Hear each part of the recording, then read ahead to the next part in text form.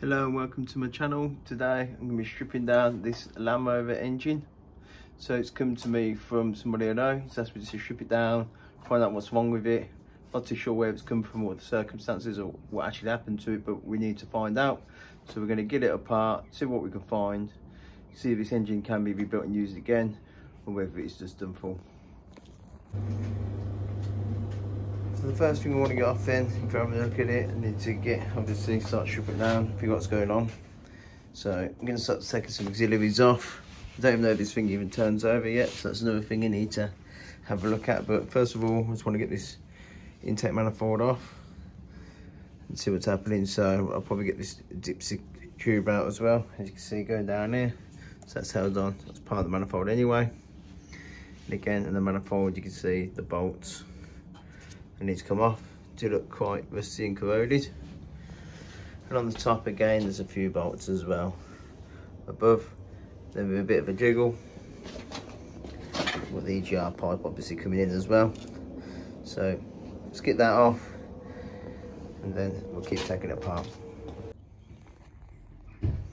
So the manifolds come off, no issues, nothing to report there. So now what I want to do then, I want to get the fuel injectors out.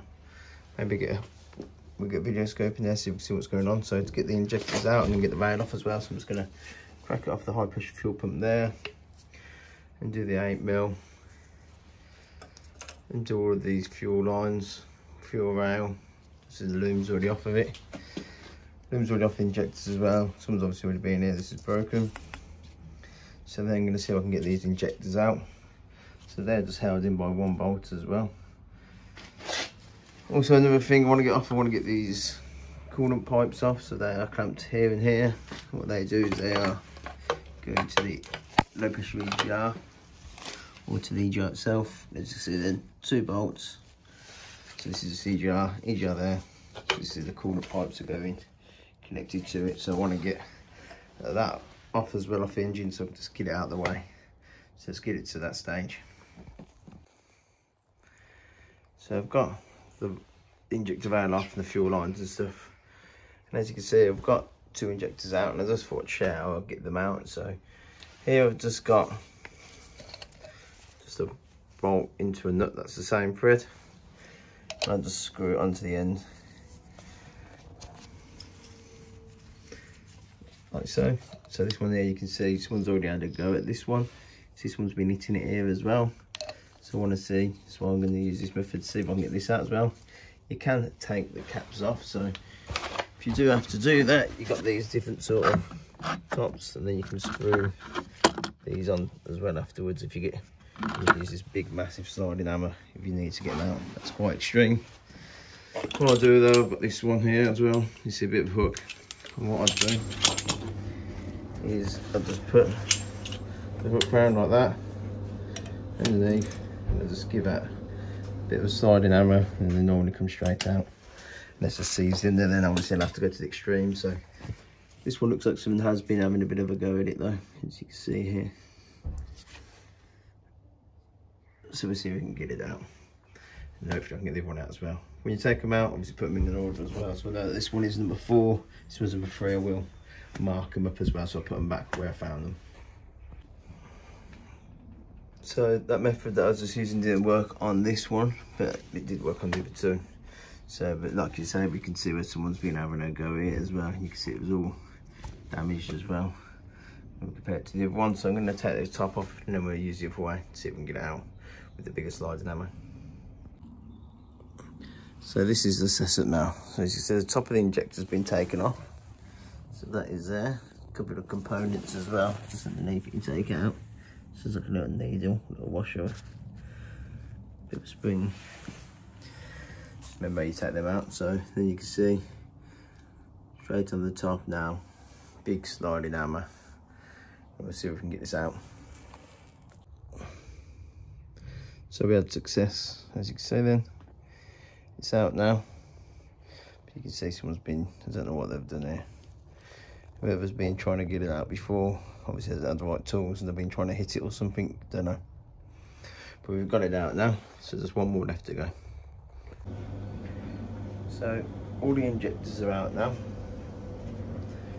One last thing I'm going to do before I get the ball scope, I'm just going to take this cover off. This is nice and easy, just some 8mm all the way around, as you can see here.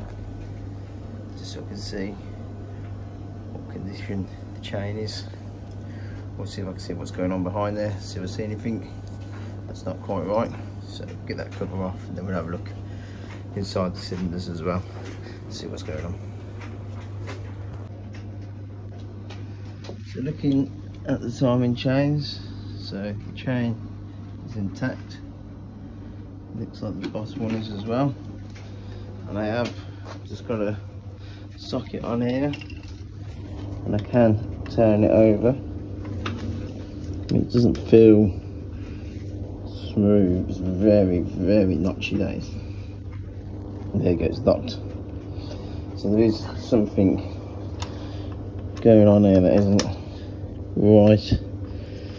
So you can hear it, but if you turn it, you can see the chain is moving as well. So the chains haven't failed, as you can see. Obviously that's locking up, it's very stiff to move. There's obviously something very serious going on inside this engine, so we'll keep investigating, see what we find. So trying to get the endoscope in to the holes, but I couldn't because it's too big to get in there. So what I'm going to do is I'm going to take the sump off. So to get the sump off though, you can see the bolts here and they go all the way around, but you can see some of them going to the timing case cover itself. Sorry about the glare. So we can turn it over. So what I want to do now is I want to get the sump off. I want to see what's going on in the bottom. So as you can see, then there's some bolts all the way around. There's one that goes through the case here. So what I'm going to do is I'm just going to get case off the back first. So you can see then there's some bolts here holding it all on. And go all the way around. So I'm just going to do all the bolts and just leave that off and get the sump off. So to remove the front cover as well, so just took the belt off. To do that, you just put a part tool in there and you just turn it and it will just take the tension off. You take the belt off. Just took the pulley off the front, which is just 4 bolts and some 8mm. So I did that. So as I was just starting to take the sump off, there was a bolt that went through here as well. So as you can see, here's the compressor. So that was what so I've got to get the air conditioning compressor off. And as soon as I took the air conditioning compressor off, we found the problem. So as you can see then, that is an actual con rod. It's gone through the side of the engine. So obviously this block is completely totaled. So that's what's gone wrong. So this engine has let go. As you can see, cap's come off.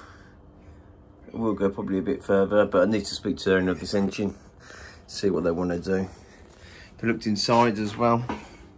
Had these find a bit of the bandit shaft as well, so that's failed. Guess when the rod's gone through maybe. So you can see the rod in there, and then you can see it's just smashed this shaft a bit. If you have a look at the rod as well, you can see it's got very hot. So you can see the blackness on the rod. That's due to overheating.